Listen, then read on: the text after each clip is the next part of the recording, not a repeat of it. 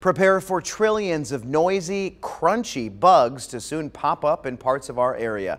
One of the first cicadas of this year's cycle was spotted in the Triangle today.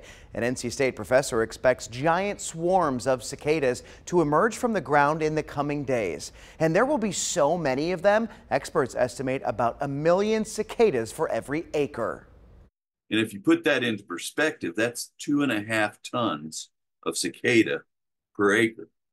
There's nothing else in the ecosystem, in terrestrial ecosystems in this part of the world that represents that much animal biomass all at one time.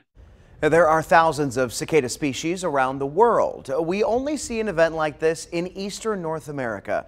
In our area, just Alamance and Randolph counties will see the giant broods this time around.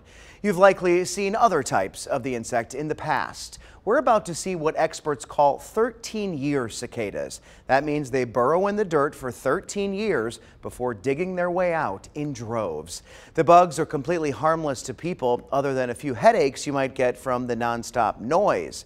As far as plants go, you should be fine unless it's a new plant. Our expert recommends placing a net over those. And I would just wait until after the emergence to plant anything else. If you plant this time of year, and, you know, they're only going to be around for a relatively brief time, for about 5 or 6 weeks. While many people view the insects as a noisy nuisance, he encourages people to enjoy the event since it's so unique and rare.